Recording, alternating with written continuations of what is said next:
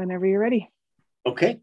All right. Sorry for the repeat. For those of you that are already on, I'm Mike Szydlowski. I'm the K-12 Science Coordinator for Columbia Public Schools in Columbia, Missouri. And this is this session on the Breakout Session 2.1 with K-12 teachers, educators, principals, and superintendents. In a little very brief, because we really consciously did not want to talk. We wanted to talk with you instead of at you.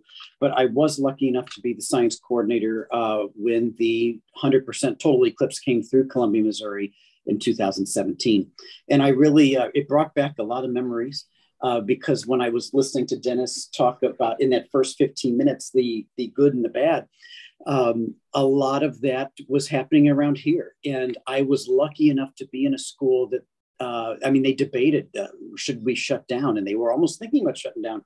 But then we decided, no, we have all our, particularly our free and reduced lunch kids, they would just miss it. And so we held school. It was mandatory that every classroom, we have 32 schools, so about 20,000 kids. It was mandatory that every school completely shut down for an hour, around that total eclipse part and go outside. We bought glasses for all students. We made it. We had learning resources right before, even though it was only our third day of school, and it was absolutely fantastic. There was all these worries that the traffic was going to take buses hours to get kids home, like it was a snow day. None of it. It was like a football weekend here, with not a big deal. We had neighboring schools around that did close or didn't have little issues, but it was not. It just didn't happen. It was a wonderful day that people still talk about. So I just wanted to intro that before we introduce the other people and then really got to your discussion. So if we could I have, and you already heard from Dennis a little bit, but Dennis, just in case they missed, can we start with you and just introduce yourself really quick? I'm Dennis Schatz. I'm the immediate past president of the National Science Teaching Association. And I'm currently a senior fellow at the Institute for Learning Innovation and was key player at the Pacific Science Center in 2017 and with a big library project, which we'll talk about tomorrow around the 2017 Eclipse. Great, thank you. Angela, could you introduce yourself? Absolutely. Angela Turner. I am a teacher at a STEAM Academy with Southwest Independent School District in San Antonio, Texas. I've been a science and technology educator for the past 23 years. Great. Thank you. And last but not least, Theo. Hi, I'm a solar system ambassador, amateur astronomer. And for 2017, I ended up being what they call the Eclipse coordinator for Western Kentucky University, which was basically a huge outreach program. We weren't near as good as Bob Baer, but that's kind of what we were going for. We had a stadium event, but we were looking to get kids because we had so many that were at the 99.9% line, and we wanted to get them into totality. But yeah, our goal was to have kids in school if possible, to provide the teachers with stuff. We distributed over 100,000 pairs of glasses. So we had a good time, and I debated whether to get involved in this one, but it's when you've done it once, you kind of want to do it again. So here we go. Yeah, here we go. Right. You know what? I didn't say I should have did this. We worked so hard on the last eclipse that I guess I ran my body down and got to school that day, and I had 104 fever. And I got some kind of virus, and I didn't even care. I just drugged myself up and had a great time and would do it again. So it's that worth it. You don't want to miss anything like this.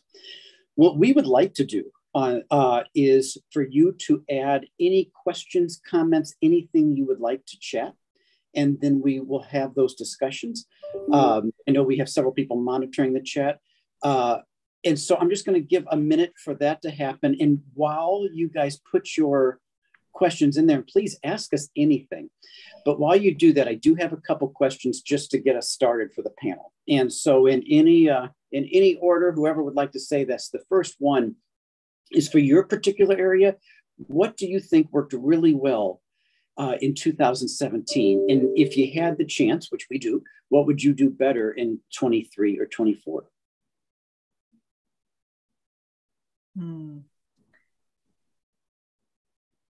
Well, pursuant to what Dennis had said, we did actually have a chance to talk to administrators. Kentucky has a weird organization, and so they actually had a meeting like the November before of all the regional superintendents. So we had 5 minutes to give our pitch to all of them, but we passed out cards, who wants to know more? And then we scheduled visits with as many as we could possibly go see. So we did actually start at that level. That was good. And it got us in the door a lot of places, but we really needed to also talk to the school boards, because that's where a lot of the static actually ended up coming from. So if we had to do it over again, we would have maybe, and of course that's hard, right? That's not during normal business hours. That's usually night and so forth and so on. But yeah. Well, that would have been a good thing. Sure. Angela or Dennis, anything to add? It's hard to add. It's hard to add more than what I already said and what I found out in my survey of teachers.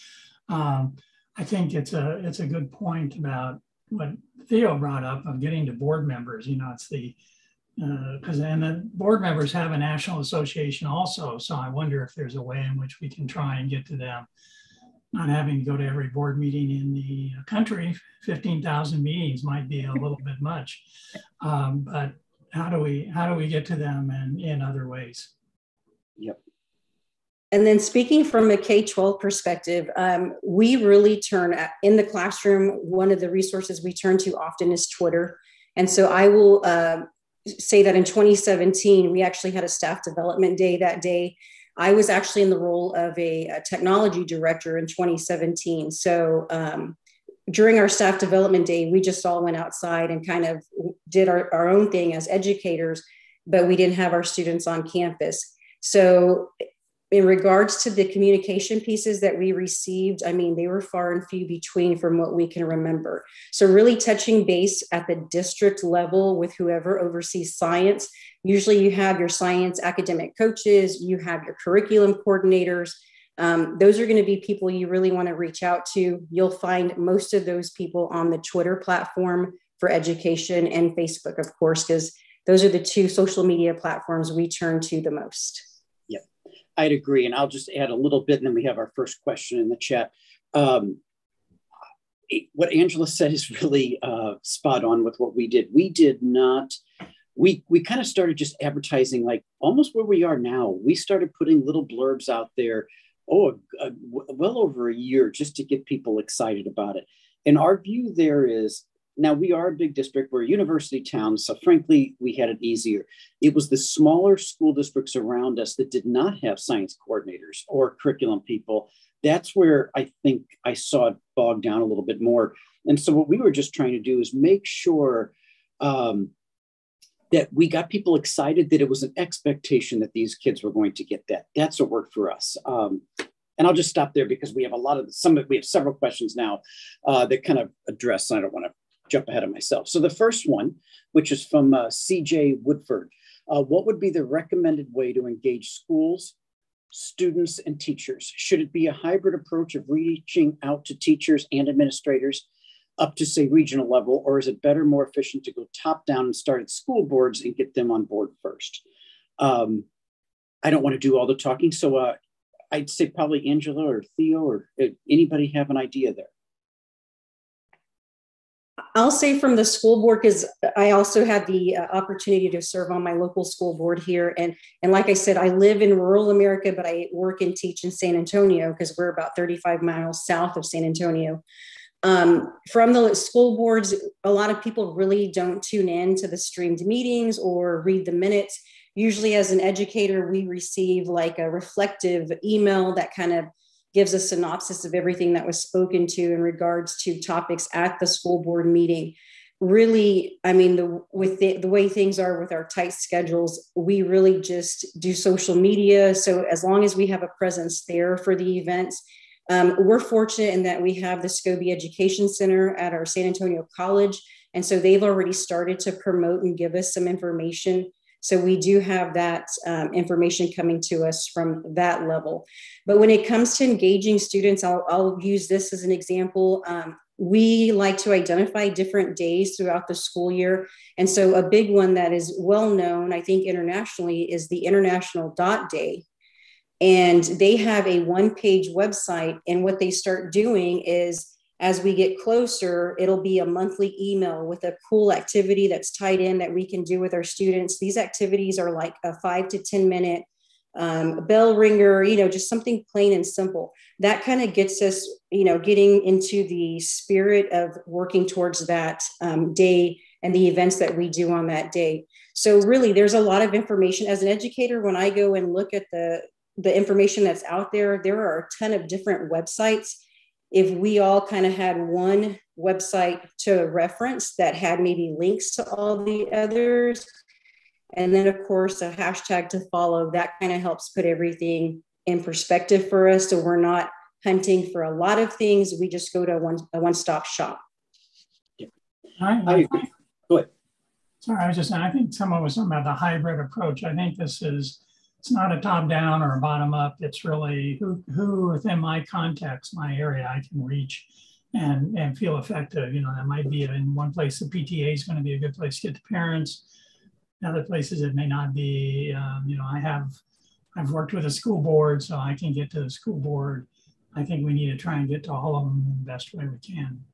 Yep. We got getting to teacher workshops too, if you can. I mean, that's another thing, and I'm cheerful to do those where they have days set aside. And I know we did a lot to showcase those simple activities, to go out and do them with the teachers so that they felt comfortable, especially when you're talking about solar observing. So you want everybody to feel really comfortable about that. And I mean, after a whole year of looking at the sun, when somebody said, "Isn't that dangerous?" it was really hard to say, "What, are you kidding me? I've been doing this all year." But, people aren't comfortable, and you have to make them comfortable with that. Yeah.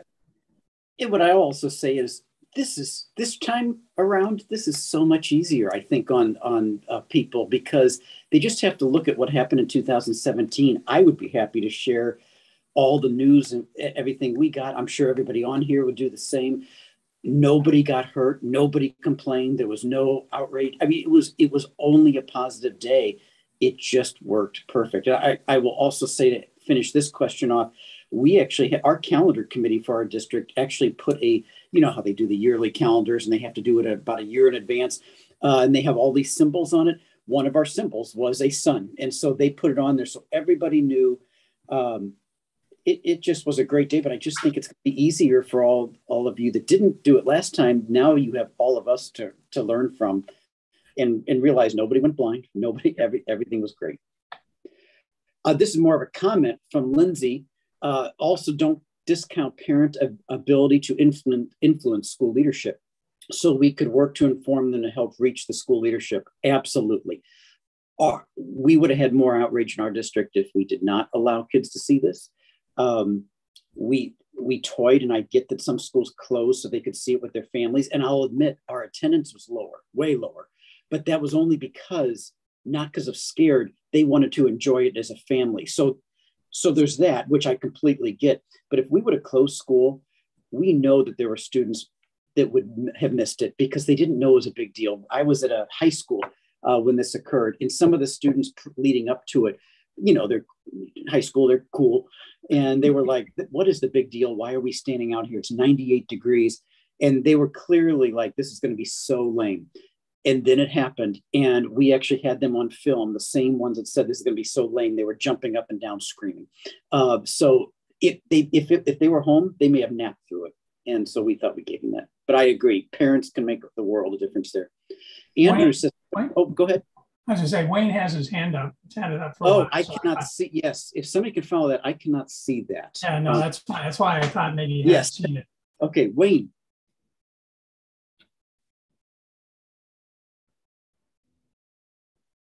He's still muted, Wayne.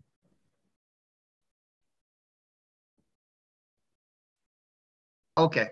In 2017, Pensacola was, of course, well off the center line and will be in about the same shape in 2023 and 2024. But we did run events with our local PBS station, which got included on NOVA that evening in the national report at the Space and Science Theater. We plan to do the same thing with these eclipses. We're getting started very early. Saturday week, a local church is doing a jelly bean run to raise funds for a water filtration village in Peru. And the Astronomy Club is co-sponsoring the run. We are serving, of course, as hydration, Sunny Delight. And we are handing out the star charts. We're giving them the list of our beach gazes, which start tonight at Pensacola Beach Pavilion. But we're also going to be giving them a flyer on the eclipses. We will probably use the Astronomical League's glasses as we did in 2017, and then write in the times of the events for the Pensacola area on those that we distribute to our school kids. Something that worked really well in 2017 was not pinhole projection, but flat mirror projection. If you have a good front surface flat mirror, 1 or 2 inches is plenty. Cats, of course, is plenty big enough. But give it about a 50-foot throw distance, put up a large sheet or something in the shade of a building, and then, of course, mount your mirror on a tiltable tripod or something that can be adjusted every few minutes for dyno motion. And you will see large sunspots on the projected disk of the sun, with a disk maybe 5 to 10 inches across with a 50-foot throw distance. And then, of course, you will see the stages of the partial eclipse. And this is something that everybody with smartphones and stuff can just walk over to the wall and have selfies with the eclipse in the background on the sheet, and they and their buddies in the foreground talking about the partial phases. Now, of course, if you're lucky enough to be close enough to totality, then you're going to have much more impressive selfies than that whenever it happens. But again, I think the idea that partial eclipses are not that good is something that we have to deal with, because it's something that 99% of us are going to be witnessing for these 2 events. But of course, I haven't mentioned it yet, but there's always get in the shade of the tree. And particularly about 30, 40 minutes before totality, you're going to start seeing an impressive number of crescents dancing on the ground. And again, a great opportunity for selfies with your smartphones, for family shots. As to the issue of school in or school out, I would say for most of us, school in. If we have to use video feeds from NASA or Astronomical League or something in the classroom to show the totality, that's fine. At least they'll hear the background sounds and see people really getting all excited in the path of totality. But if they can go outside, or if nothing else, the flat mirror I suggested, project the image into the classroom. If your classroom has a window and has a blackboard, then have a student mark out the crescent at 11:15, and another student take a piece of chalk and mark out the crescent at 11:30. Don't move the tripod, and ask the students, why is the image of the sun on the blackboard shifting across the blackboard? And maybe some of them will figure out that's because the earth is rotating. The sun isn't in the same place as it was 15 minutes ago. And so there again, with your smartphone, you have a graphic record for the class of a class project where they recorded the partial phases of the eclipse on the blackboard in the classroom. Yeah. I have another Brad. Oops. I thought he had his hand up. He took his hand down. Sorry. Okay. Yep, and I don't see any other hands. We do, you can all follow the chat though. We have a lot of suggestions. Some people are giving links to different videos of the different kids screaming. And I mean, it was, I think my favorite moment, obviously I could only be in one school. And so we had 30 schools all around. And we didn't give any instructions on what to do when you looked at it. We just gave instructions on how to look at it. Every single school, all 30 said, without any prompting, that they all started screaming, like cheering and clapping when it occurred. And I've heard that from all around. And that, to me, it almost gives me chills now. It's like, that. How cool is that? I mean, that obviously they loved it. It was a great day. So Matt has his hand up. He was the one that handed up before. Yeah, hi. So getting back to reaching teachers, administrators, and school boards, people have talked about creating perhaps a form letter or something that we could all use. And it occurs to me that that letter would have to be a little different depending on whether you're in a region where you have totality or not, because there are additional issues to address if you have totality. So whoever is creating these letters, I just encourage them to tailor them to those two situations. Thanks. That is a really good point. And I will say too about the letters, and this is not bashing administration at all. I mean, I'm kind of one of them. They get so many letters that I think if one organization sends out letters, I think it'll get lost. I think that's what should be done. But I also think making sure science teachers have access to those letters, or parents, so that they can also give I think their administrator will look at something from somebody they know. But I know they get so much mail every day. So. All right, any other hands up? I'm checking here. I just saw, I thought, disappeared. Wayne and Andy have their hands up. There was also in the chat, there was a question about, I think this was from Dan, about connecting to other subjects besides science. What are people doing in music?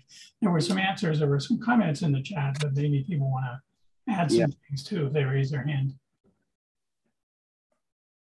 So it's Wayne, Andy, then Dan. Okay. Hands. Okay. This is just a shout out to Andy Fracknoy. Andy, we are already using your astronomy NetStax open source book with the University of Tennessee's astronomy classes. We have 21 different campuses using it.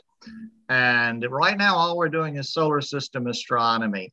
So I've been pressing them to let's go ahead and expand it, because my students talk about wanting to learn about stars and galaxies. So you'll be delighted. We will be getting to the latter part of your book, starting in the summer when we introduce our new Stars and Galaxies, ASTR 1020, to the 21 campuses in the University of Tennessee network. So thank you so much for providing this wonderful resource for distance learners with the OpenStax astronomy textbook. It is certainly appreciated, and I've just developed the labs for it, and we're looking forward to field testing them in 4 months.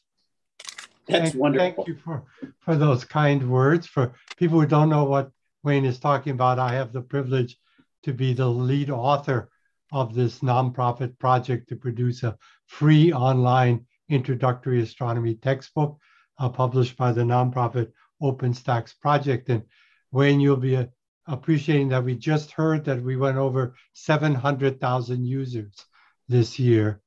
And the project calculated that we've now saved astronomy students $56 million in textbooks costs. So that's very gratifying. But I had a question for the group, for the panelists and the group, which is, I think we did a good job in 2017 in getting to the science teachers, but I think we didn't do a really good job in getting to those teachers who are not middle school or high school science teachers and who may not be members of the National Science Teaching Association.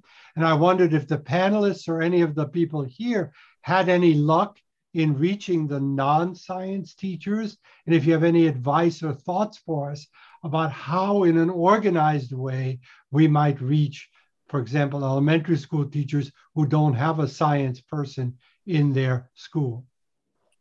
I can briefly just say that was kind of my job. I am the science coordinator for our district, but I was tasked with reaching all that. It does include, though, all elementary teachers because they teach everything.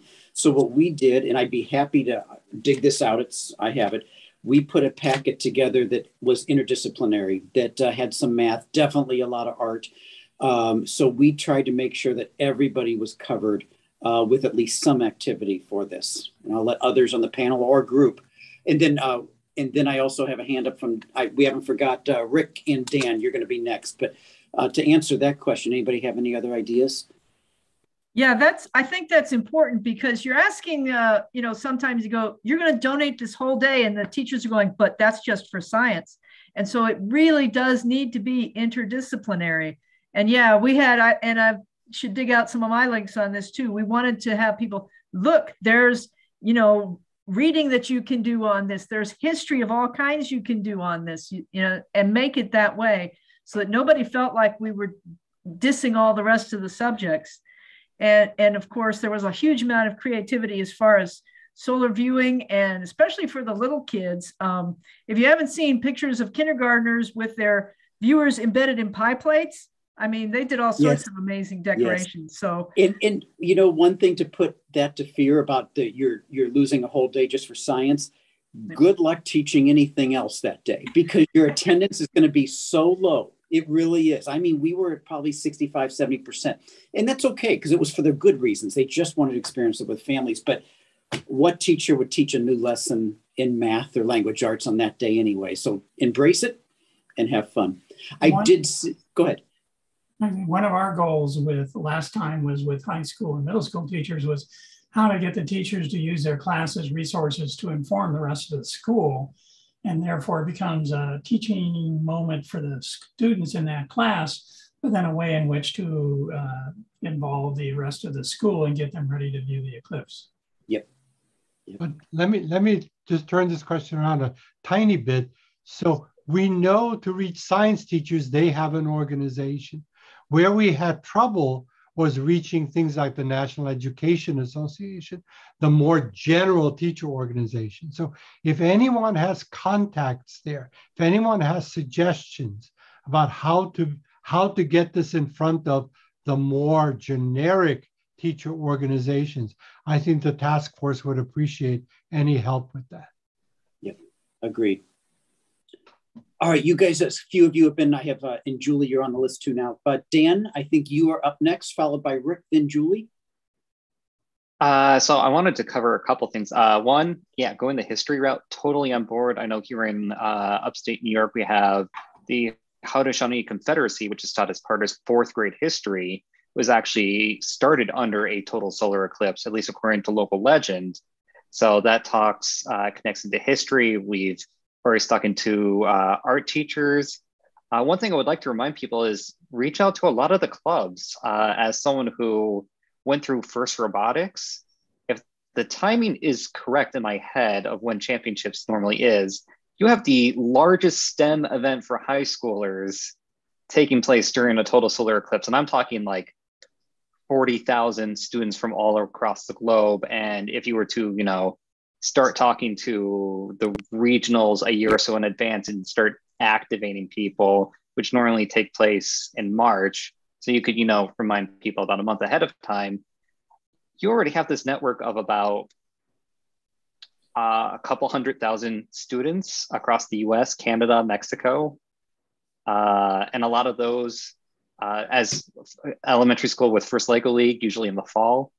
If you're to tap into that network, that is a lot of people who are already passionate, who love to volunteer. I'm sure there's a number of first teams who would love to be at whatever events you are planning and getting people energized.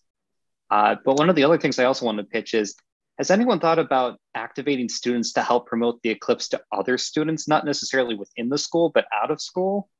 One thing I've personally have noticed is that teens are much better at talking to other teens than any of us. At least, they get less eye rolls. So then we might be able to tap into some of the energy from them, because you give them the opportunity to share their voice, they'll go and run with it.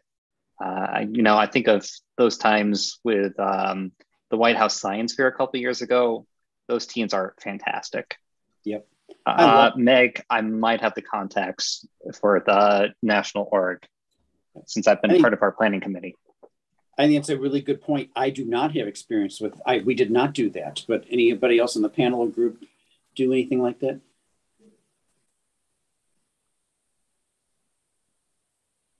Looks like your suggestion's a good one. We just have not thought of it. Yes. All right, thank you so much.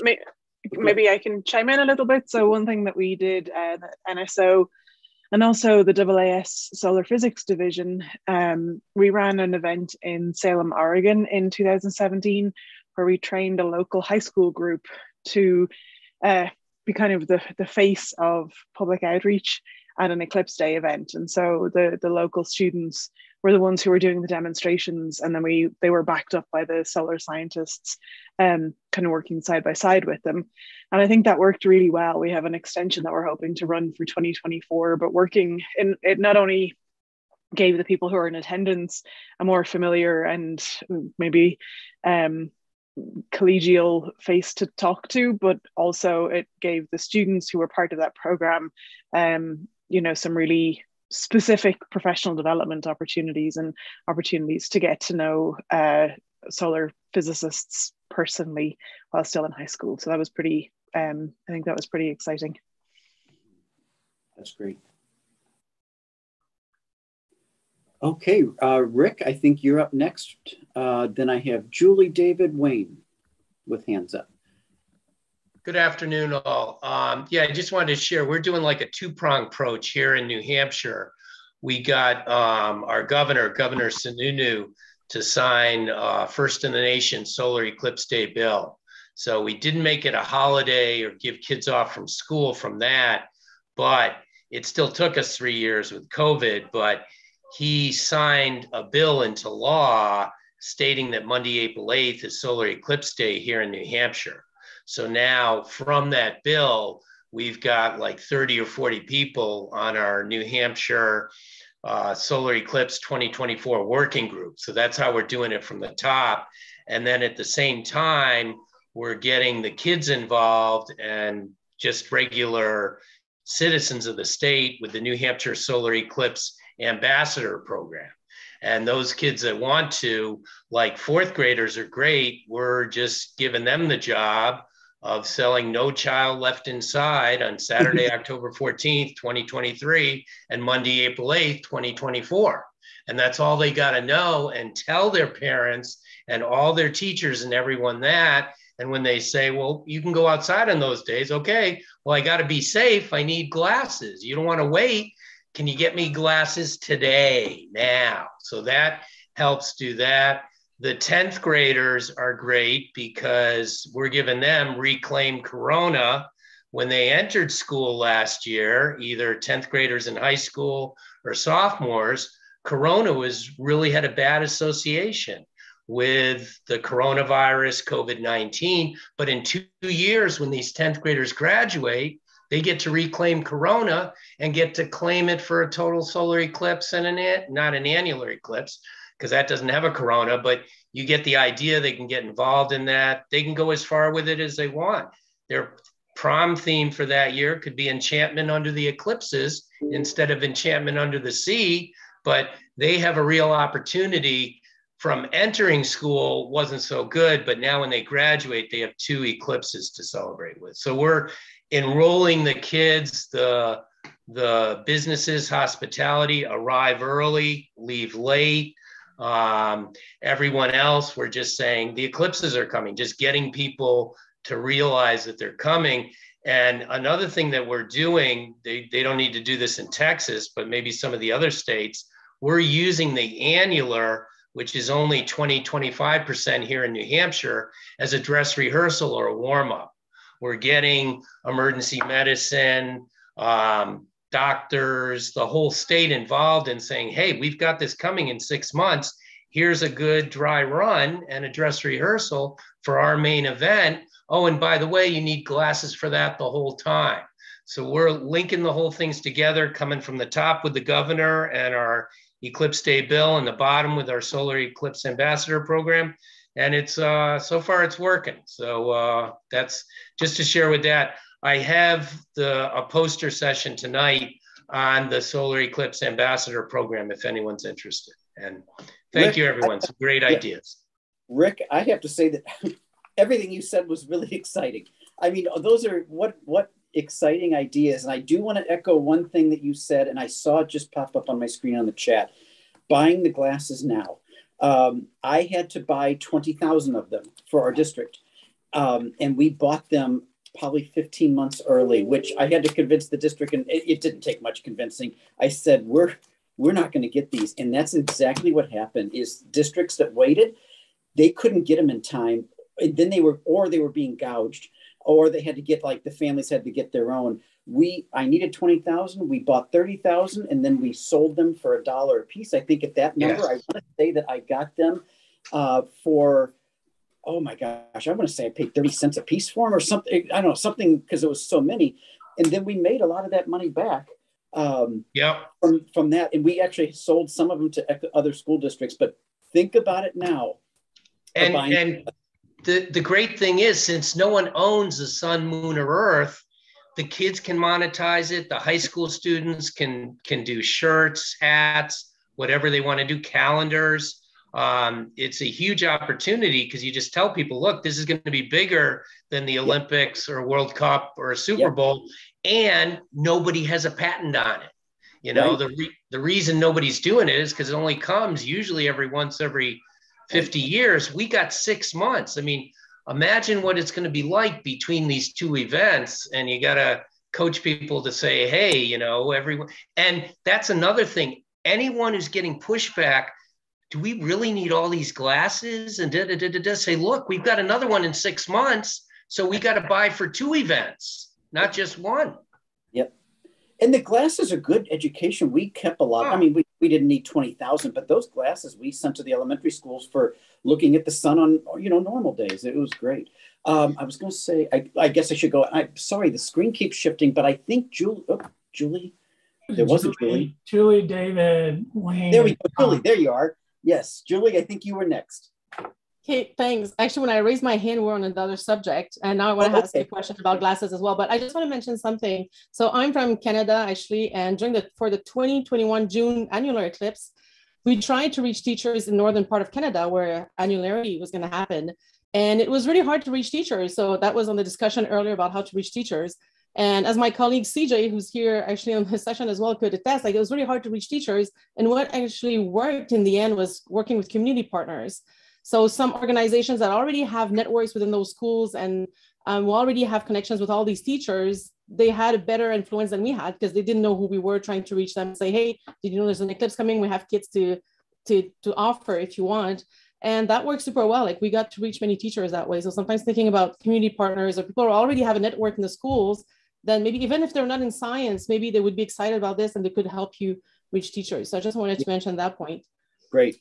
And now talking about glasses, I have a question. Have some of you worked with schools to get sort of school funding instead of selling bread or whatever in schools? I'm sure that happens in the States as well, like selling Eclipse glasses, like the kids themselves selling the glasses for fundraising for the school. Has that worked? Has anyone tried that? We made $15,000 selling both glasses and Eclipse t-shirts.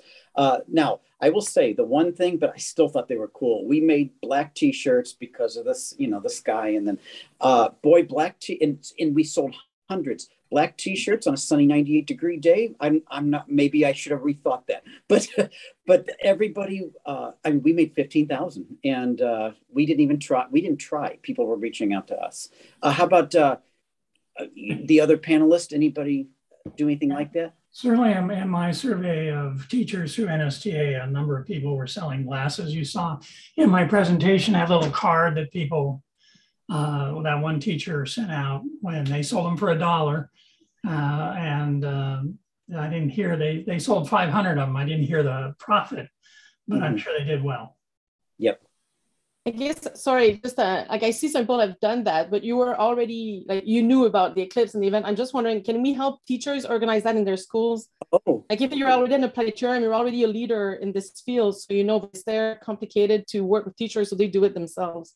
That's a really good point. And I don't know, I'm sure somebody could do this better than me, but I could write down, I was shocked at how easy it was. You just had to find the right company. You know, you don't buy them on Amazon, you go right to the company.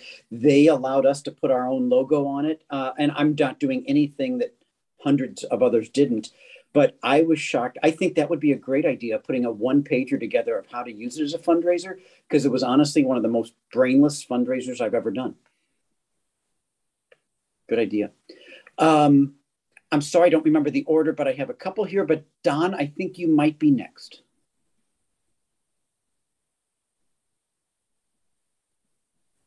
Excuse me. Can you hear me? Can you hear me? Yes. Yep. You're good.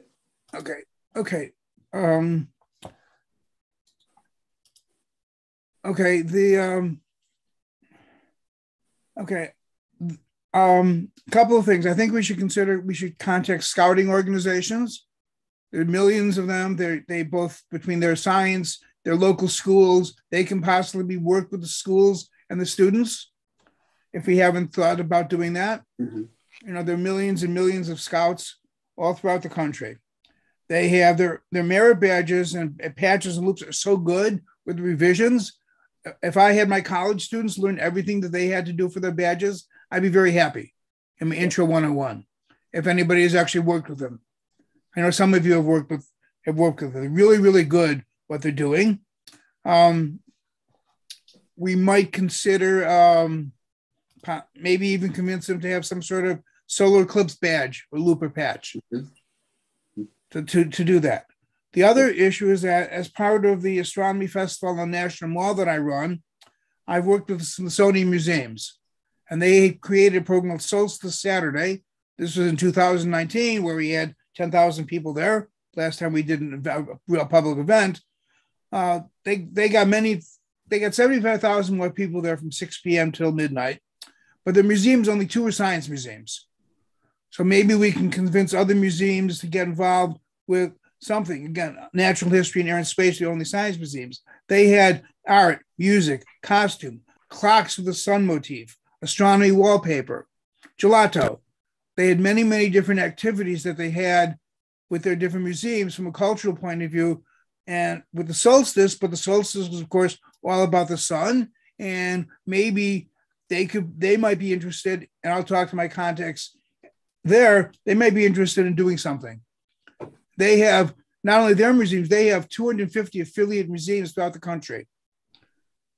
So this would be in addition to, of course, the Science Museum people, which I'm sure there are people here with better contacts, with the science museums, and planetariums, I'm sure are all aware of this. We should consider the other museums.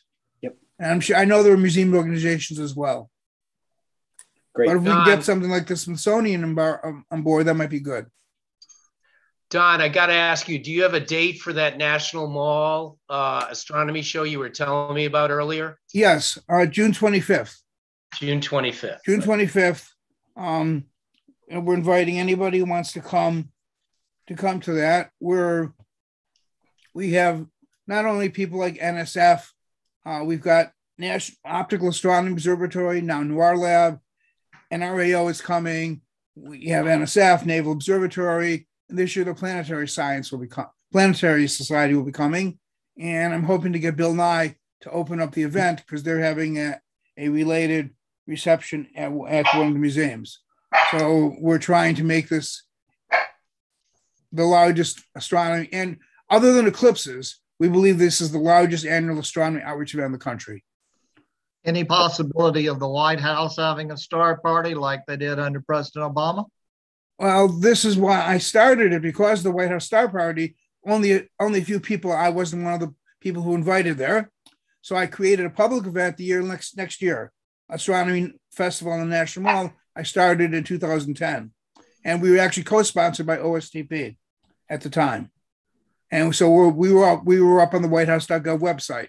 I'm going to contact them to see if maybe they would either give a proclamation or get somebody from the White House to come. I'm in the process of trying to do that. I'm just trying to get the right contacts. Yes, I think it'll be wonderful if they would. The better thing if they would come, because more people can come to go to the White House. Mike, let me jump in for a second. Sure.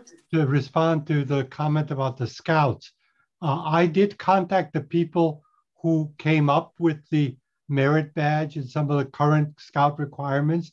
And the advice I got from the scouting organization is this is not a good time because they were being sued and thinking about bankruptcy. But I do have those names. If other people have any contacts at the national level for scouting, we have excellent contacts with the Girl Scouts because the SETI Institute and ASP have helped the Girl Scouts get all kinds of astronomy activities and programs. But if you have any good Boy Scout activities at the national level, Boy Scout contacts, we'd love to hear about that. You can get in touch with me or anyone on the task force. I think, and maybe it's Girl Scouts. Kevin Marvel, executive director of the AAS, I know has worked with the scouting organizations himself. Okay, good. I believe he's done something with that, with them as well. And I know they have a STEM coordinator for the Girl Scouts. Have a STEM coordinator, and I thought Doug Duncan. I thought the president was a science person. The Girl Scout president was an engineer, worked for NASA or JPL or something, if I remember correctly. And they're big into STEM. The Boy Scout astronomy merit badge can easily include solar eclipse and knocking off 2 of the requirements. So the possibility of using that with the Boy Scouts is already in the present day merit badges. It wouldn't be a problem at all. Okay. As I said, I was very impressed by the people who revised their programs. Again, many of them would be I'd be very happy if all my college students learned everything that they require for their badges. Yep. In terms of both observation, skills, and knowledge. That's great. Before I go to the next people, just make sure you're following. There's so many resources in the chat that we would spend the entire time reading those to you. So make sure you're looking at that. And I know the recordings will have that. The screen started jumping around, so I'm writing the names down so I get them right in order. And Jackie, I think you're next. Then I have David, Wayne, Doug, Spencer coming up. Thank you. Kind of going back to some of those resources for teachers. One thing that we did here at the California Academy of Sciences in San Francisco, while we weren't on totality in 2017, and we won't be again, unfortunately, but doing a teacher PD on site, but also doing a webinar to reach those teachers that weren't able to attend the on-site PD to not only just talk about safety, but also help inform the phenomena of the actual what a solar eclipse is. Really helped them. And we put together actually a full packet of resources. So we went through different lesson plans they can do with their students, of how the scale of the moon and the sun is very important in creating a solar eclipse, also talking about scale of distance. And another thing that we did, which a lot of teachers found helpful, was also creating a mini webinar for the students themselves before and after, and had them do an activity during the solar eclipse, looking at sunlight or the amount of light that was being produced at the time, either before totality or during totality and after totality. And then also looking at some of the animals around them, how are animals interacting? And so having a structured activity for them to do during it really helped the teachers as well. But it was really fun to talk to students beforehand and also be able to tell them about that safety. And then they get to send in their information to us, and we got to share what students got to actually saw. So that having students feel like they are participating into something, it was really important as well. So that was a lot of fun for us. That is awesome. Thank you so much. David, you're next. Then Wayne, you're after him. And then Doug. This goes back to student on student. I had the privilege of working with a high school in Idaho and just distributed materials to the sponsor of the astronomy club. Thank you, Claire. And so perhaps NSO can play a role there for the next Eclipse. But then with a key person in place, the sponsor of the astronomy club, he was able to recruit students from that high school club to go to the next door middle school and give talks to the middle school students about the eclipse from what they had learned from the materials. So the student on student was very important in that case. It was also very important to have a sponsor on campus to pull it all together and make sure that the students had the authority to go to the other campus and the blessing of the administration over there to give these talks. But the student on student was really important. Yeah, awesome. Thank you. Wayne. Again, following up on the student on student. It's too bad Rick Feinberg isn't in this group right now because I have a shout out for him. Many of you remember that back in 2008, in celebration of the 400th anniversary of the telescope, Rick and some others developed the Galileo scope. And so what we did is my astronomy students at Pensacola State College had the option of building Galileo scopes for local schools or for themselves. And of course, we got them at that time. The group purchase, I think, was like $25. Now the group thing is still available, but it's gone up considerably with the cost of shipping and optics and all. But still, the students would build the telescopes. They would dress them up in the school colors. We would have a stargaze for the local schools. They would present the telescope with a safe water solar filter to the science teacher at the stargaze. And we supplied more than 100 local elementary schools with this in a collaboration between the astronomy club. My wife's company, Drakepo Productions, did most of the fundraising. We had local donors donating the telescope kits. Then we had the high school, well, we had the college students building the telescopes and then presenting them to the elementary school teachers. And that was an excellent example of student on student. And then just before Mary passed, she came up with a project called STEM Spyglasses, in which she used surplus 30 millimeter achromatic lenses and the erect prism eyepieces from a little $8 Walmart monoculars.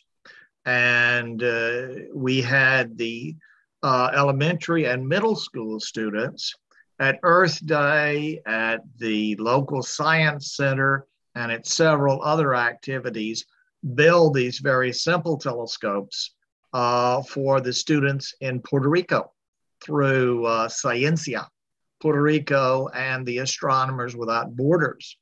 And so we provided over 100 of these STEM telescopes. And every one of the local students who built one of these telescopes filled out a gift card in which he told the students who were getting it in Puerto Rico that he built this at Earth Day on April the 14th, 2019 for the students of Puerto Rico. So we thought this was an excellent thing. And then lastly, after Mary passed away, we had a Boy Scout troop in West Virginia who picked up on the plans for the telescope that were published in Sky and Telescope, and they built their own STEM spyglasses and loved using them. And we supplied them, of course, with free solar filters for solar observing. But this, again, is something that a Boy Scout or a Girl Scout, in fact, could be involved in, either getting a group order. I think it runs about 6 telescopes for around $200 now, but you can check with with the Galileo scopes. But they're not as inexpensive as they used to be, but they're still a wonderful thing for elementary school classes and middle school classes to have. And we've got 2 years basically to get a lot of these into the schools and have these telescopes available for solar observing with safe solar filters on that day. And for that matter, lunar observing at night, seeing Jupiter's moons and the craters on the moon and the phases of Venus and all that cool stuff that Galileo noted. So that was a very good student-to-student outreach, which we did in the 3 years prior to 2017. And we'll start doing again very shortly here in our local area. Awesome. Thank you. I will say that this is not near as high tech as what he was saying. And I get zero credit. One of our physics teachers for a souvenir, and you were talking about like selfies, I'm sure there's a name for this, I'm blanking, but they took a little thin sheet of plywood and they drilled the holes in it, kind of like seeing the eclipse through the trees, but they put it spelled out Total Eclipse 2017, and then Hickman High School, that was their school. And then they put that out there, and then they had all the little crescents that led to totality on that. And that was just a cool, almost $0 thing you could build too. I have Doug next, then Spencer, then Tom. So Doug, you're up. Let me quickly add something on the outline. Some of the really creative ones that were done in 2017. I remember people in both Tennessee and Kentucky drilled out the outline of the state on the plywood. And then you had the projection of the crescents with the state of Kentucky. That was so creative. That's fantastic. That's what I was trying to get at, and I didn't do a good job, but I love that. All right, Doug, you're up. Okay, well, I was just going to remark to everybody in the way of resources and planning, our relatively small campus planetarium makes about $15,000 profit every time there's an eclipse, simply by letting the community know that we have safe eclipse watching glasses. Mm-hmm. And we have one particularly very good hardware store in Boulder, Colorado. It's been there 100 years or something. And I posted in the chat a video that we made of the clerks at the hardware store, because they had lines running out of the hardware store of community people all buying eclipse glasses because they had bought them early. And it's hilarious. I mean, they say it's like concert tickets. It's like sandbags when there's a flood. We've never had a product that we sold so many. And now every time there's an eclipse, they do the same thing. So they are captured on video, posted in the chat, and I find them pretty persuasive if you're ever trying to get somebody and convince them that there's going to be a demand on Eclipse Day. That video works pretty well. I also wrote an article for the ASP magazine Mercury in summer 2015. And it's something like, how to run an eclipse event for fun, education, and profit. Yep. And it talks about these logistics for planning such things. And of course, I feel pretty good about that because we take the $15,000 and we put it back into our educational programs. And it's unrestricted money, right? It didn't come from the school budget, so we can do whatever we want with it. Doug, thank you for that. I can't agree with you more. It's I would rather student groups and schools make money on this than, in that your ideas are great. Spencer, you are up. Okay, can you hear me? Yep. I haven't heard anybody mention it yet, but there's this thing called the herding cats problem. I'm sure many of you have experienced this, and it happens when you have a group of about 400 people, about half of them school age, and they seem to lose their minds. Crowd control is something that we may want to think about.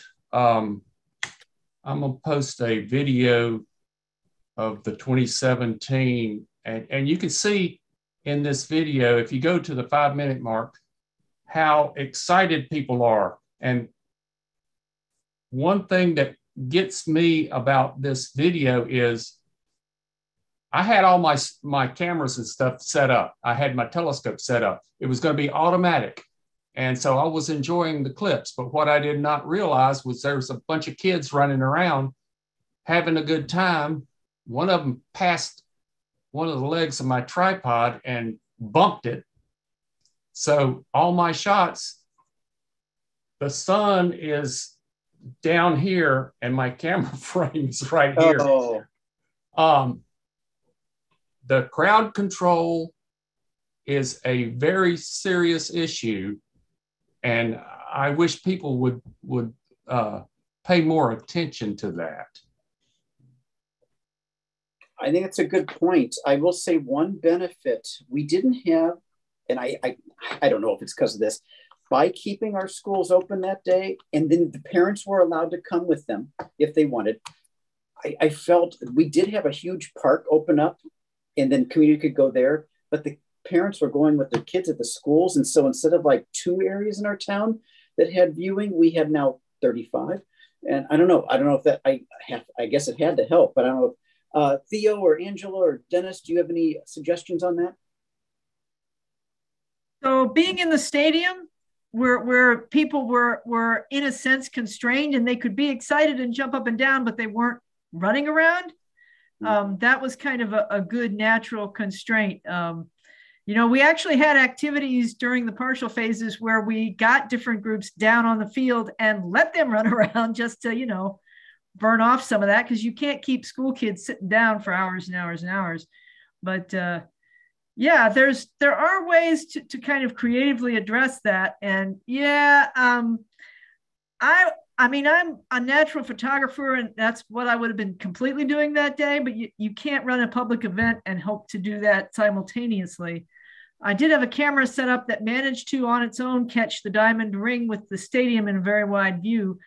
Otherwise, I had a camera that I'd never used before in my hand. And at the appropriate time, I, snapped a few pictures. But yeah, it's having the adults with the kids, and we did, I think, have some parents, because since they were essentially on a field trip to see us, they had, some number of chaperones. And so there was enough control that it wasn't a huge problem. I think the teachers I talked with, what was critical was to have activities. And first of all, not necessarily go out right at the beginning of partial, but to go out partway through, because the partial lasts for a long time. But to have, there was foods, and they had a picnic, so there was food lined up for the food. The one that had music, and they set up a time to do some dancing, get people up and students up and moving around. So I think it is planning that time with activities versus thinking you're just going to go out and stand around for 45 minutes or an hour or whatever it is, to just wait until totality. If you're in the path of totality, you do need to plan the time. Yep. Thank you. Tom, you are up next. Thanks. Yeah, I encourage everyone to go to Stellarium and take a picture of what the sky from their location is going to look at on that night, because you're going to be able to tell people, to the top left of it, you're going to see Jupiter, and to the bottom right, you're going to see Mars, and you're going to be able to explain that to people before they see the viewing. So during totality, they can literally see the lineup. For my location, Niagara Falls, I just checked, and literally five of the planets are literally within a few degrees of the eclipse. It's going to be a fantastic experience to see that, especially if we can prepare people. And this is the order of the planets you're going to see. And oh, there's Sirius and this other star or this constellation in the bottom left. As I was doing that, just to mention to everybody, as it turns out, from this location, 9 minutes before the partial eclipse starts, the International Space Station is literally flying right past the moon and the sun at that exact time. And we don't know if that's going to be the case, because those ISS routes are iffy this far in advance. But I think it'd be a good idea for people a few days before the event, check the ISS transit, because we might get another show at the same time. But that might bring some other things, because if you're going to try and see a ISS transit in front of the moon 9 minutes before the partial, you could be hurting your eyes because the sun is right beside it. So it introduces a bunch of other issues. So I just wanted everyone to be aware of that. Tom, that's great information. Thank you. So those are the hands I see up, and those are so many good things. Theo, Angela, Dennis, I've not been able, anything you've seen on chat that you want to point out? Because I have not been able, I've just seen a ton come up. Well, most of the things I see on the chat are comments of advice, resources, and so on. If I missed one, whoever put up a question should raise their hand and then bring it up verbally. But I think we've covered almost everything that's in there. Yep. I wanted to put in a plug for, we didn't do glasses. Let's see if I can put this up and not have myself disappear. There we go. We see it. We did the rectangular viewers, and we asked Rainbow Symphony, in this case, they punched a small hole in there and we hung every one of them on lanyards. And this is because, again, with kids, especially of a certain age, if you give them glasses and 3 hours are going to pass, where are those glasses going to go? You know, they're not going to have them on their face the whole time. They'll be under them on the seat. They'll be sat on, stepped on, whatever. This way we hung them around their necks. And when they needed them, they were where it needed to be. And it was easy to say, okay, everybody get your viewers. We're going to check to see what the sun's doing. And we actually had I made one of these that was about 3 foot big for our mascot. And the Western Kentucky mascot is called Big Red. And that's actually a really good description of what it is. So he had a giant one and he was able to show the kids how to use these. But I just thought that worked so well, better than the traditional glasses for that kind of an event.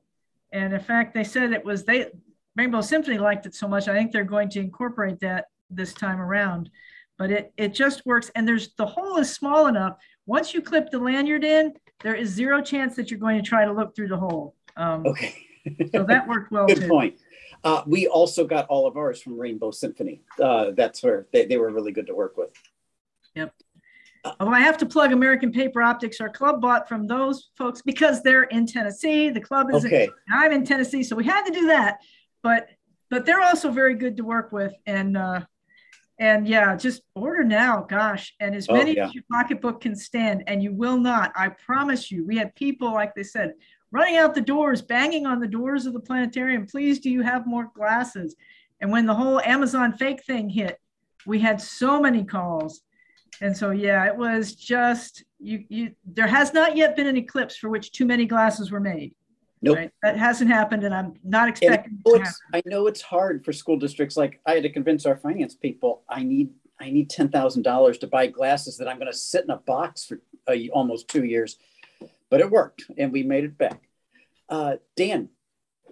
I know I kind of brought this up in the larger group earlier, but Andy's comment just made it ties in perfectly. But thinking about that pre-K age group, especially reaching out to nursery schools, I mostly say that as I am in literally my 9-week-old daughter's nursery, and she'll be 2 years, 2 months old on the day of the eclipse. Something I may have calculated the second she was born, but I'm thinking about, what's that experience for her? What would preschools do? Thinking about how nervous kids might get at that age. I know this ties a little into the informal learning, but there's some great Sesame Street resources out there for which they've covered the eclipse that way. And I know that has some overlap into informal, but connecting those in, I think of the PBS resources into some of that early age schools, I think is definitely something to look into. I know personally in Rochester, I'm trying to get Sesame Street to come out to us since we're one of the closest cities, and why not? For which, if you're doing anything lunar eclipse related in the next month, they do have a great clip from the mid 80s, early 90s of Oscar the Grouch cheering the moon disappearing. But just kind of thinking about those resources for that younger age. Storytelling is a fantastic resource, as Andy just mentioned. So just thinking towards that younger age, because they're still schools. Yep, that's right. That's right. Anybody else or panelists? Anything that's come to your mind while everybody shared? I think it's amazing that, you know, we didn't have to do any poking or prodding. There was just this huge amount of great information and fun stories. So I think that's wonderful. We have such a good base to start from. Yeah, we were all ready to throw some questions in, and we just haven't touched. Actually, the fake questions we had were all addressed already, but we didn't need them. There was one question that came up. It wasn't a question, it was a statement that came up in the chat, but it may warrant a bit of discussion if you have a few minutes before we wrap up. And that was the discussion around multilingual resources. And I feel like that's more pertinent than ever with this, the 2024 Eclipse, because it's passing through 3 countries with 3 primary languages. And I just wonder if you have any thoughts on best practices or distribution of multilingual resources. It's a great question. Maybe it's that I saw something post up there where some link had a whole bunch, but yeah, I don't, but we should. Any panelists have anything on that, or anybody? I was going to say, because I also work with Astronomers Without Borders, we have national coordinators who are all amateur or professional astronomers, and as with any translation, you want to make sure that you have someone who knows the correct technical language, and ideally is a native speaker. So we've been able to tap into that resource. But then, of course, with Spanish, there's a lot of regional differences as well. So, you know, we're going to have to, I'm sure in San Antonio, you can find resources to help make sure you get the right flavor of Spanish there. I believe I heard the NASA people say at a task force meeting that the materials they're producing will also be in Spanish. But okay, someone from NASA's here, please correct me. Great, thank you. George, you have your hand up. Do you hear me all right? Yes, we do. Yes, we do. I'm a retired chemistry astronomy teacher, but I'm a volunteer in a museum here in Paris, Texas. And one thing that we've had fun with is going to a website where you can put in your longitude and latitude and find out when the last eclipse was at your location. And in our case, it was the 21st of July in 1618. So for multidisciplinary things, we've been looking back at what it may have been like here in Paris at that time, and how the Native Americans, or Caddo Indians, may have reacted to the sun going out. We've also gotten apps for cell phones and tablets, and gotten apps for astronomy, and put in, of course, our longitude and latitude, and then run the date back to then, and it shows the moon covering the sun in 1618. And those are some fun things that we've had for education. Those are great. Thank you. Joseph. All right, and I'm just going to circle back to the conversation. When we're talking about multilingual developing multilingual things for audience, it's also helpful to develop, in addition to like the 3 dominant languages in North America of like English, French, and Spanish, depending on if you're doing like a locally sourced event, it would also help to like look at regional community languages that are very popular. So from where our organization is based in the Toronto area, we do tailor primarily in the English language, though we do also attempt to do multilingual reach out. We're going to look into expanding into French, of course, and then also for the various minority community languages that are very popular in the Toronto areas. In the past, we've done Hindi and Arabic themed content for people. And I think going forward with like Eclipse content, reaching out to those communities is a really would be a really exciting opportunity if we're talking about like generating multilingual content. Mm-hmm. Good ideas. Yeah, that's one thing I don't think we personally did well last time. So we need to do a better job this time for my district.